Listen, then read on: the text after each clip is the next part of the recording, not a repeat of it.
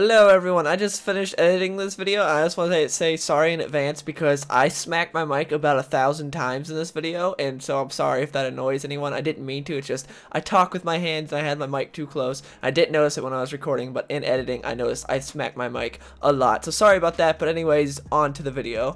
Hello people, I am the Comic Book Gamer. Today I'm going to be talking about Defenders. Now, I'm going to do a non-spoiler section first, and then later I'll get into spoilers. So I'll give you a warning before I get into spoilers. But if you have not seen the other Marvel Netflix shows, so that's Iron Fist, Luke Cage, Jessica Jones, and the first 2 seasons of Daredevil, I will be spoiling those. But Defenders I won't be spoiling till later on. I'll give you a warning before I do that. So let's get into it. Starting off with just the characters in general. So Stick is definitely my favorite character out of everyone in the show. I really like Stick. He was a badass. He was awesome.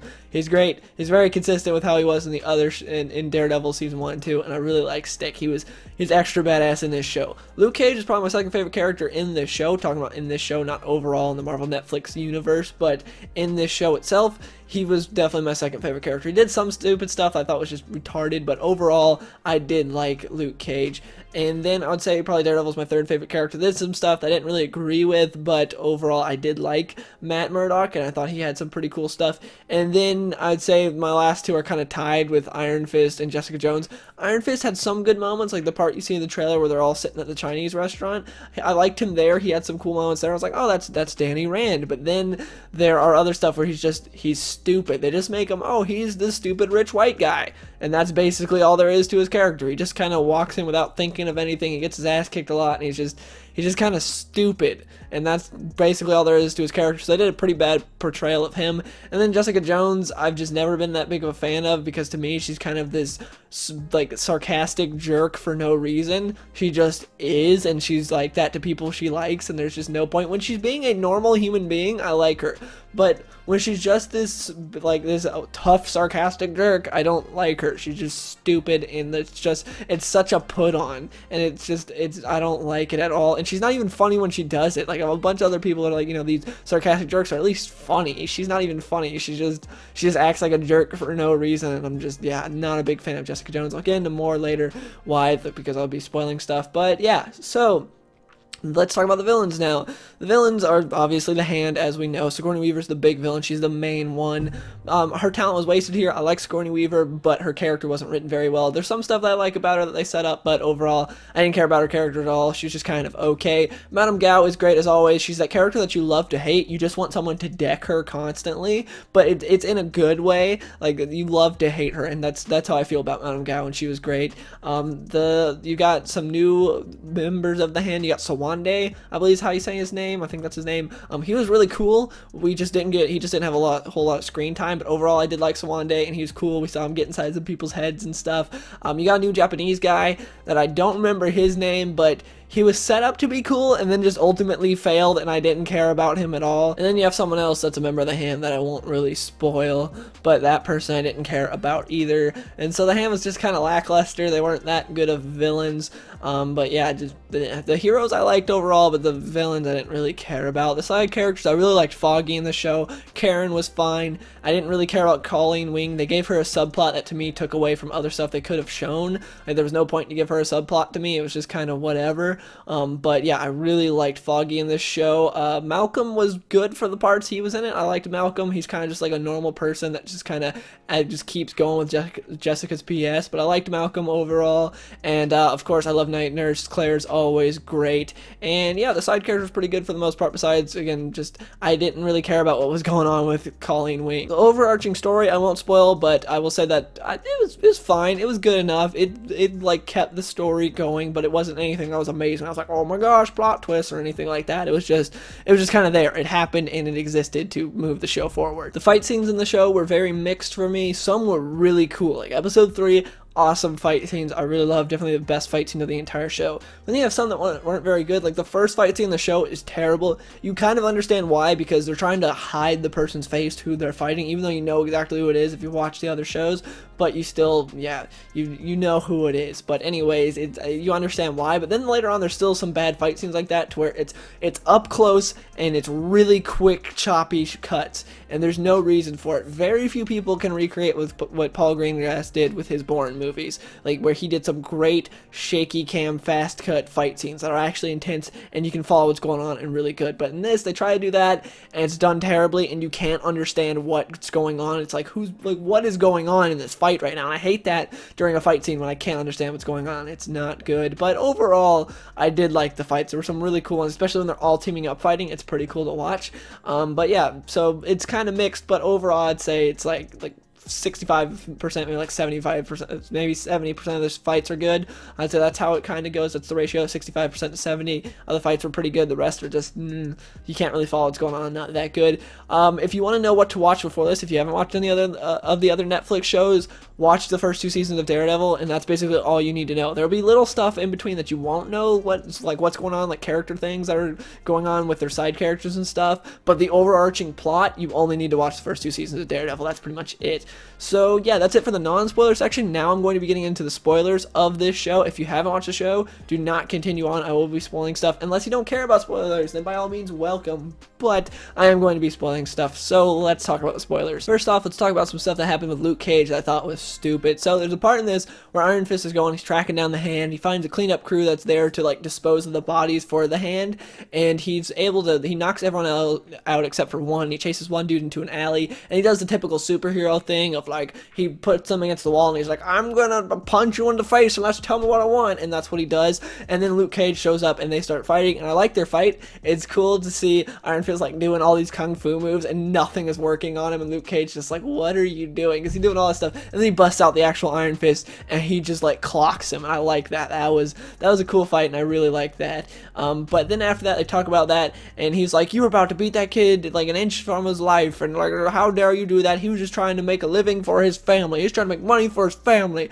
How dare you do that? It's like, this kid could have applied at 7-Eleven, could have gone to a grocery store and gotten a job, anything, but he decides to work for the Hand. You even talked to this kid before, and he did not want your help. This kid is clearly an idiot. It's not Iron Fist's fault at all for what's going on here. Don't blame him because he was trying to get information from someone who works for the Hand that did not want to cooperate, especially because later Luke Cage does the same exact thing to Turk.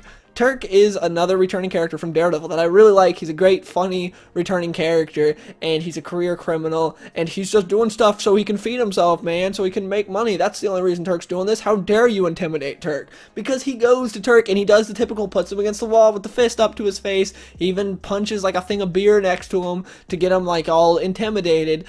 And it's like, you did the same thing to Turk that you got mad at Iron Fist for doing? What? But yeah, and then there's another moment where Luke Cage gets on Iron Fist about his privilege. Now, they didn't say white privilege. It was just, it wasn't that typical thing. It was just because, you know, he's rich, so he didn't have to work for his money. It was given to him.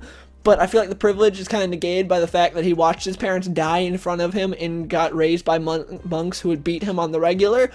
That's just me. I don't know. Maybe you think, you know, that's a privilege, but for me personally, I don't think watching your parents die in front of you, crashing in the Himalayas, and then getting raised by monks who like to beat you is really, really privileged. That's just me. No, he's got money, but I don't think money can't change that, especially for how long he went being raised in the Himalayas by people he didn't know that would beat him. But that's just me. So I thought that part was stupid, where he's like, you've got privilege. It's like, what? And then there's also stupid stuff in the show where you have a universe where Thor, the god of thunder from like Norse mythology or whatever, comes down from the sky to fight aliens in New York, but people don't believe that Iron Fist fought a dragon.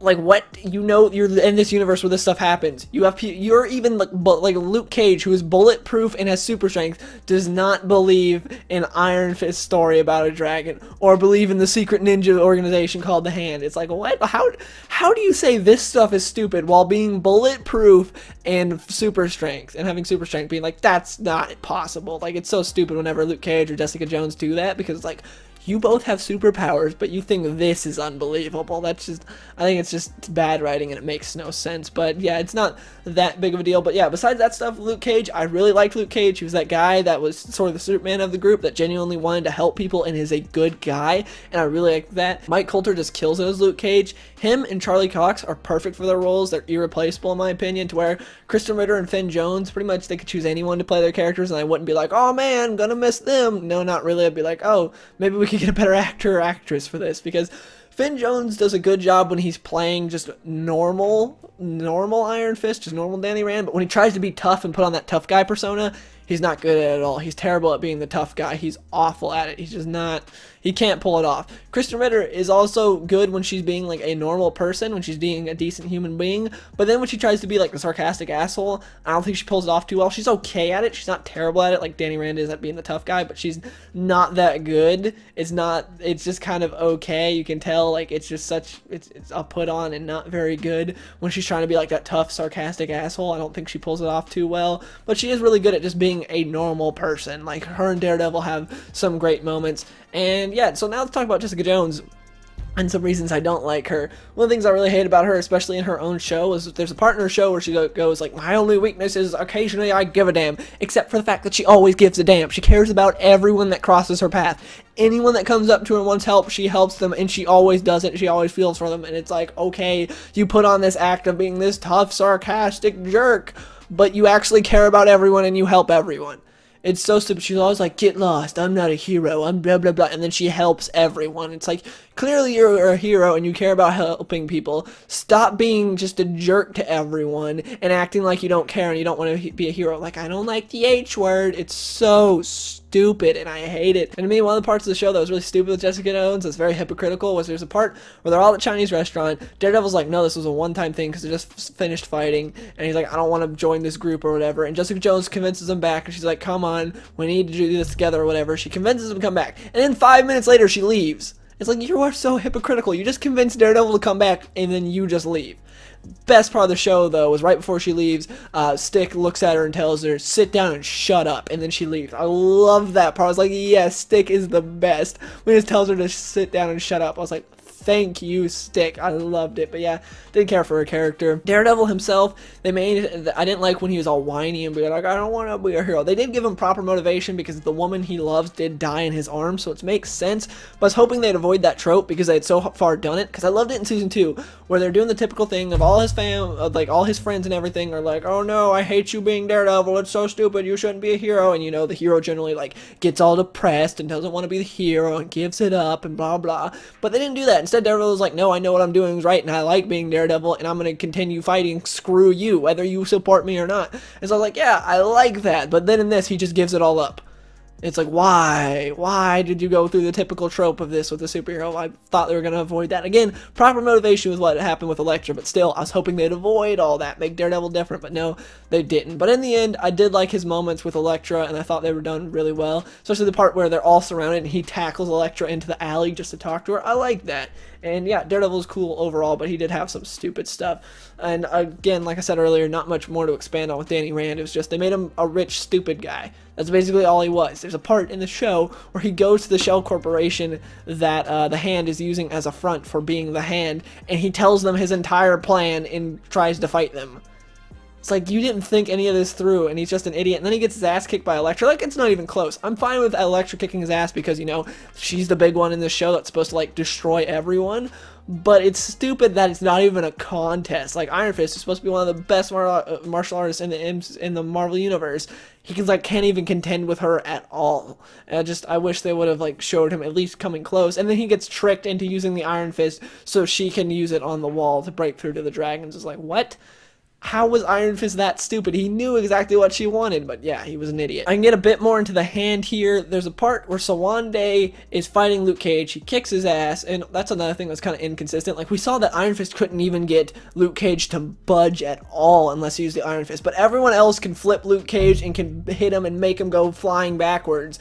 without using anything special. It made no sense. Like, it was just like normal people were like, oh no, Luke Cage is going flying back. But yeah, that was something that was kind of inconsistent to me, because we saw Iron Fist couldn't even get him to budge unless he busted out the Iron Fist. But anyways, him and Sawande are fighting. Sawande kicks his ass. Sawande was also really cool. But anyways, we see that Sawande like knocks him into the line of a truck. A truck comes and hits him, and we're like, okay, where'd Luke Cage go? Then later, when they all regroup, we see that Luke Cage has captured Sawande somehow.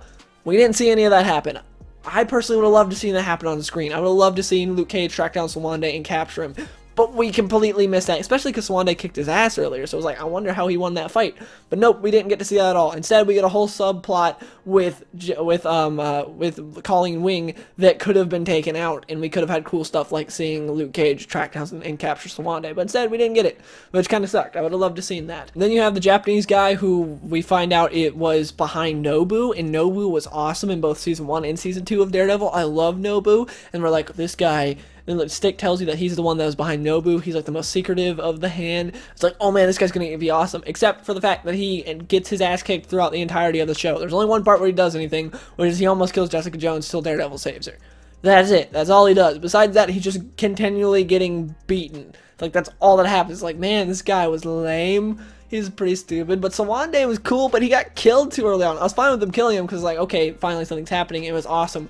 When, I love during all that, you see that everyone's face is like, oh no, oh my gosh, he's got Iron Fist. When Sawande breaks out and he's got Iron Fist as his hostage, even though everyone knows they wouldn't kill Iron Fist because they need him to get to their substance. Like, there was... you knew they weren't going to kill him this whole time. They said they wanted him alive. Madame Gao even shoots a guy that's shooting at Iron Fist because she doesn't want Iron Fist to die. Like, why would you think that he would kill Iron Fist? But anyways, it's stupid. Everyone is shocked, but you see Matt Murdock's face because he can hear where, where Stick is, and he knows exactly what Stick's doing. He knows that Stick is moving up closer to, at least this is how I saw it. He knew he was moving up closer where everyone didn't know that he was moving up closer to Sawande, and he chops his head off because everyone else is worried, but Matt Murdock doesn't care because he knows that Stick is going to kill this guy, and I like that, and I thought it was a cool moment for Stick. Stick has a ton of cool moments in this, like when he breaks out of there by chopping his own hand off, like kicking everyone and then running. I love that. That was awesome. Stick was definitely my favorite part of the show. There was a stupid part in the show where Jessica Jones is being tailed by Daredevil, well, Matt Murdock, and then she's able to get the jump on him because she's like, oh, she realizes that he's tailing her, so she's able to like backtrack around to where she's tailing him now, and he loses her, so he's like, whatever, and he decides to parkour in an alley. But he goes way deep into this alley, and it's only him and her in this alley, but he doesn't know. And he goes and he parkours up, and she gets pictures of him parkouring. It's like, how could he not have heard her heartbeat in the alley or something, or her footsteps or anything? Because she's not exactly light-footed in the alley or anything, and she's the only other person in the alley with him. Daredevil, this guy that can like sense everything around him, has no clue that there's one other person in the alley with him. It was just one of those two things. Like, they could have had her figure out his identity some other way, like doing actual PI stuff instead of doing something retarded like that. We do get some great character moments in the show that I enjoyed. Like I said, seeing Daredevil and Elektra reunite, and Daredevil trying to convince her, like trying to get her back into her right mind. Seeing some good moments between Luke Cage and Danny Rand. I loved their fight in the office building of the Hand. That was awesome. Definitely the best fight in the entire show. And overall, I did enjoy it. It's a good show. There were some disappointments. Like, I wanted an actual battle for New York, like they had in Dark Knight Rises, with, you know, where it was like the cops and Batman versus Bane and like the whole militia there. I would like something like that maybe with this, but I understand why they didn't do it, because then it's like, okay, where's Iron Man? Where's Captain America? Where's Spider-Man? You know, where's all these other heroes, since like everyone's in New York? It's kind of like, where is everyone else, since it's a big battle in New York? So I understand why they did it underground. It was just kind of disappointing that it was like the Defenders, so like 4 people versus like 20 of the Hand, and that was kind of disappointing. And again, the whole Colleen Wing thing was kind of whatever, but yeah, overall, good show. I enjoyed it. I'd give it like a 7 out of 10, but nothing amazing. Definitely not to the level of Daredevil, and I really hope that the Punisher, the show after this, is to the level of Daredevil, because I loved him in season 2 of Daredevil, and I think he has potential to be this, like, another great Netflix show. So anyways, please let me know in the comments below if you watched Defenders, what were your thoughts on it, and I hope you guys enjoyed this video, and I'll see you guys in the next one.